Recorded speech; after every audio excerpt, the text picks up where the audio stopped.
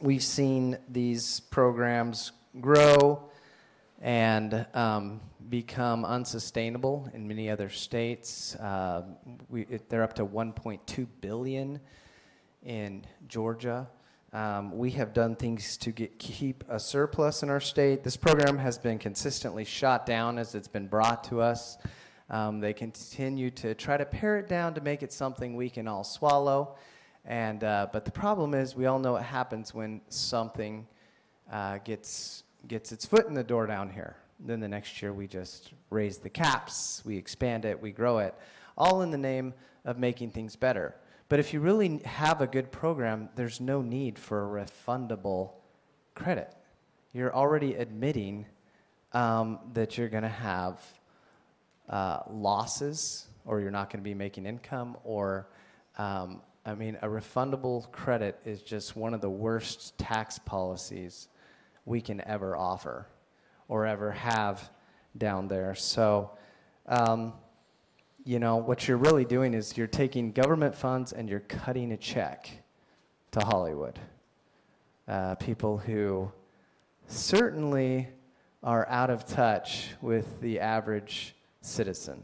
So I hope that I rise in opposition, respectful opposition to 1708, and I hope, like all the many years as they've come down here to try to get their sweetheart deal from the legislature and milk the taxpayer, I'm hoping that we kill it like we always do. Thank you, Mr. Chair. Senator Gowan, how much money are we offering to give Hollywood in this? Senator Gowan. Mr. Chair, Senator Petersen, that would have been in my remarks, but we're not looking at 1.2 billion. We're actually looking at 150. So 150 billion? Senator Petersen. Senator Gowan. Mr. Chair, come on. Senator Petersen. 150 million. Okay, so thank you, credits. Mr. Chair. So 150 million, and we're hearing these arguments that will create jobs.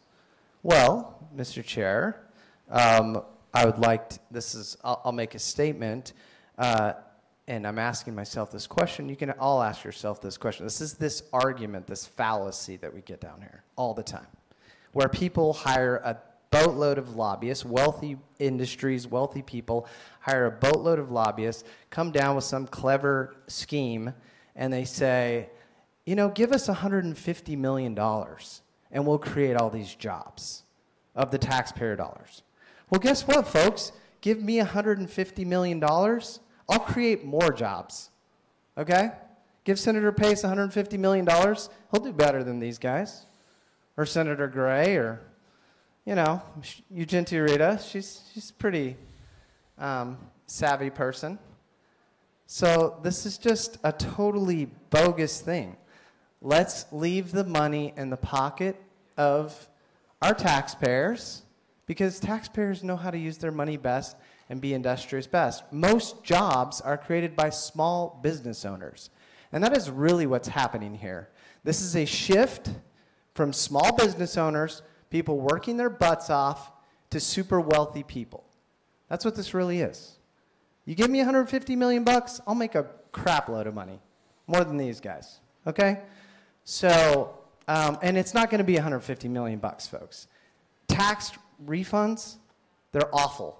This is awful tax policy. You are already admitting that you're going to lose money. Why make it refundable? You don't need it to be refundable if you're going to make money. So, anyways, again, this is just the same old stuff we see down here all the time. People coming down, trying to get money from the taxpayers. I hope we kill it like we always do. Thank you, Mr. Chair.